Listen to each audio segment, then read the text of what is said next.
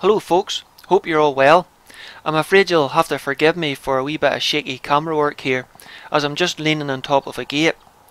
I've just parked the Shogun up and grabbed the camera to survey what the situation was like. A friend of mine phoned me recently asking for a wee bit of help with a pigeon and crow problem over a barley field he has, and I thought I'll grab the air rifle, go down and get a few birds for the pot and a wee bit of footage for YouTube. But honestly, if I knew how bad the situation was, I think I would have brought the shotgun down and a lot of cartridges, because this is really what it needed. But it was a long drive to get here, so I'll just have to make do with the air rifle. Now, I usually like setting up a hide in the field margins, as not to damage the crop any further than what the pigeons have. But in this situation, to get a safe shot away from the road and houses, I've set up in a hole in the barley. Now, there's no trees around these fields, but there is electric wires running everywhere, and the birds seem to love them. So I've set up the hide overlooking a corner where there's a pylon with wires coming in 2-3 different directions, hoping that I can snipe the odd bird off as they land on it. The air rifle I have with me today is my John Bowkett blueprinted BSA Superten, running at about 15 foot-pounds energy with the JSB 15.9 grain dome pellets. The scope is a Nikko Stirling Targetmaster 4-16x44, and I'm using a Virax silencer. I'm also filming through the side shot scope mount fitted with a Firefly SE8 with a 90-degree lens on it.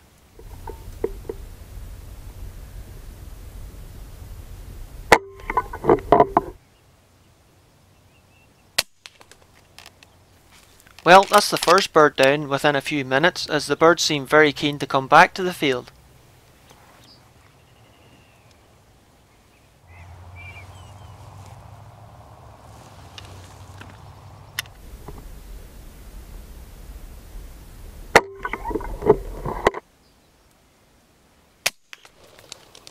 I'm taking shots anywhere between 30 and 40 yards here, as the pylon itself was lased at 34 yards.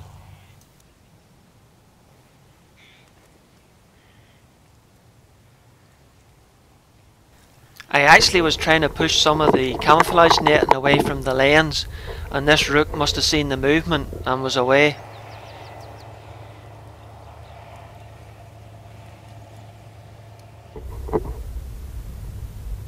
This bird should have been a given, but for some reason I had a malfunction with my safety catch, and he was away, much to my disappointment.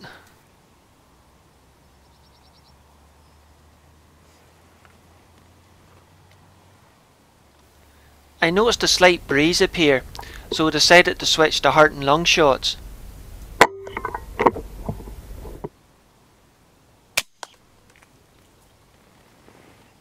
The bird seemed well struck, but it still managed to fly about 30 yards before dropping dead into the field just the other side of the hedge.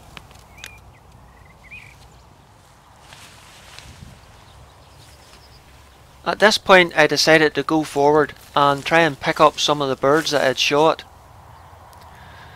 But the cover was so thick and the hedgerow so overgrown, it was an absolute mission to find anything. But I did manage to find 2 of the birds I'd shot.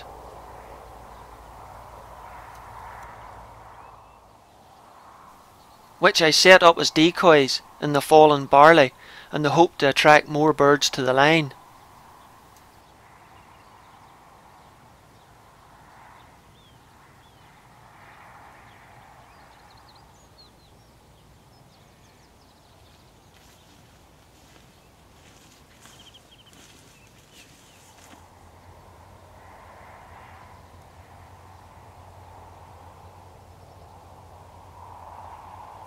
Well, it definitely seems to be working. Again, I go for a heart and lung shot, but I allow a little for the breeze. And this time the bird goes straight down.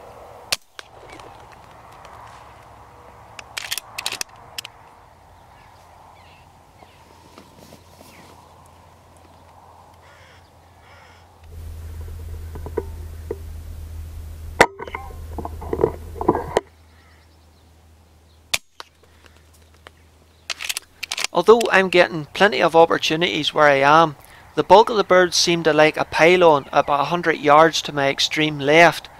Now I could have set the hide up there, but I didn't like the idea because I'd be pretty close to the road and I don't like shooting in front of Joe Public.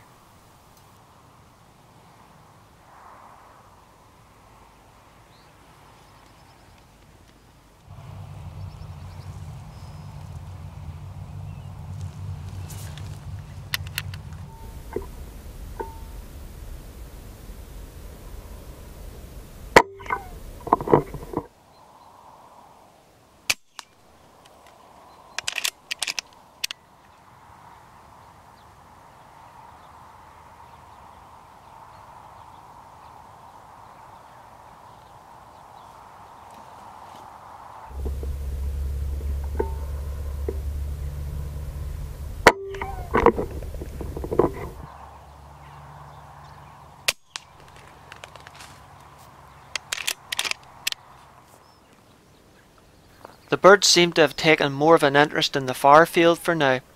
There must be another big patch of laid barley out there too. Heavy rain and winds can flatten the barley, letting the birds get into the seed heads. And if you think every bird there going home with a fist-sized crop full of barley, it all starts to add up. I know the shotgunners will be going mad in the comments at the minute. I do realise I brought the wrong tool for the job, but the farmer told me a couple of shotgunners hit the field the day after I did, and they did a much better job of moving the birds on.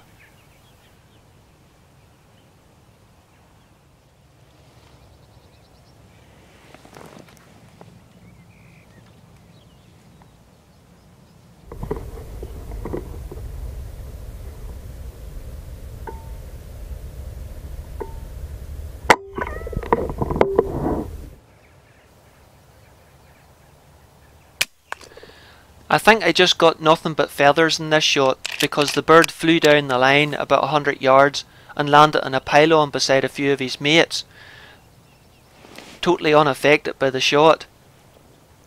I did watch him for a while and he didn't seem to fall off dead, he just flew off with the rest of them. I think my problem was I was still allowing for wind that had died off.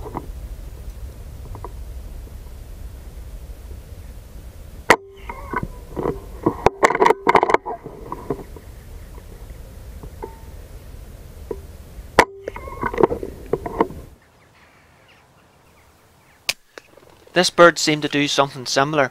It flew about 100 yards down the line and then dropped dead out of the sky into the other field.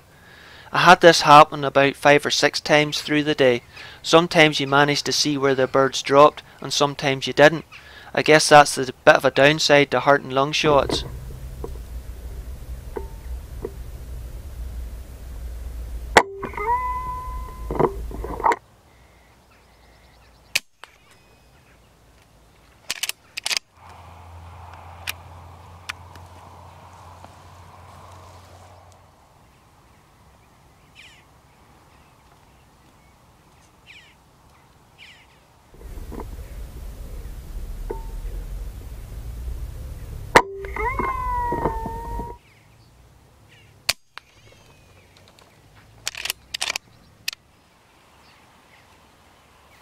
Every so often the birds took off like this. They always seem to fly in the same direction. I take it there must be a day roost in that direction where the birds can sit and digest their crop full of food before coming back again later.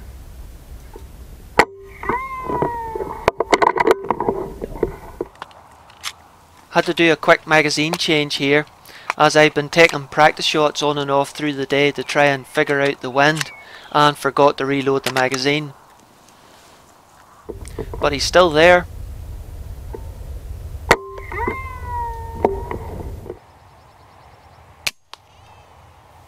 Not even a flutter.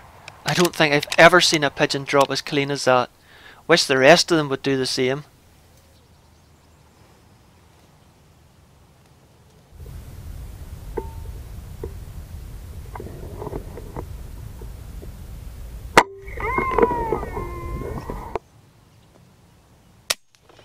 Decided on a headshot there and just plucked a few feathers from the side of its neck.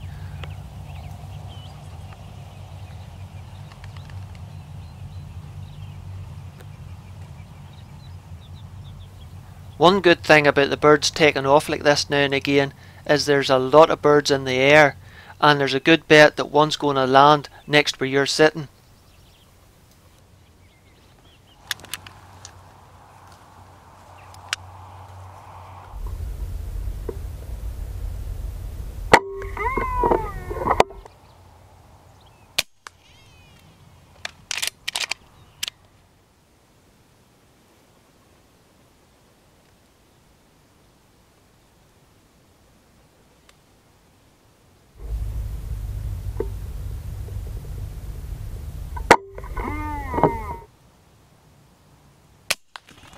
Oh, I had one sitting in at the decoys there.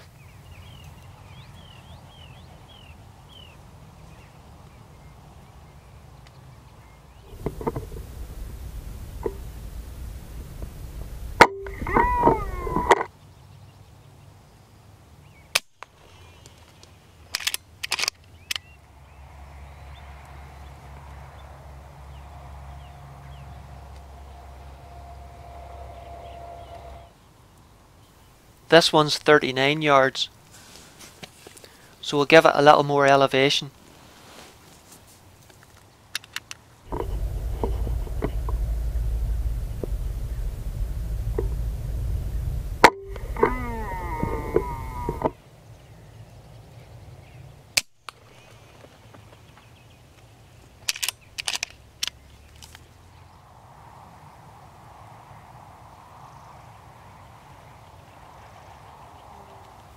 Oh, we've another one down in at the decoys.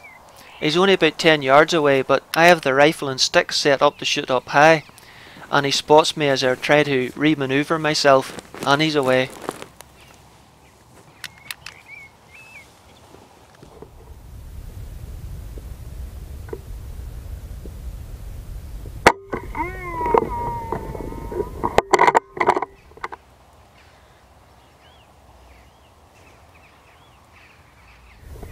Young rook this time.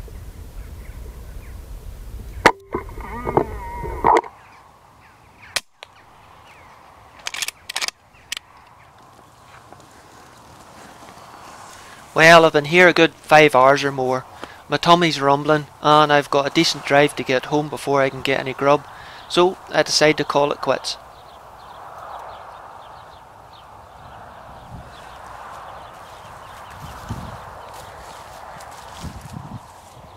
Man, the bother I had trying to find them birds. I looked up and down both sides of this hedge, I even crawled through it in some places, and anything that fell on the right hand side of the pylon was lost, because the field's sitting with about 4 foot high of corn. I did try to find some, but I was only going to cause more damage to the crop than it was worth, so unfortunately I only got about 11 birds at the end of the day, but I know I shot a lot more. It was a nice place for an ambush, but terrible place for retrieval.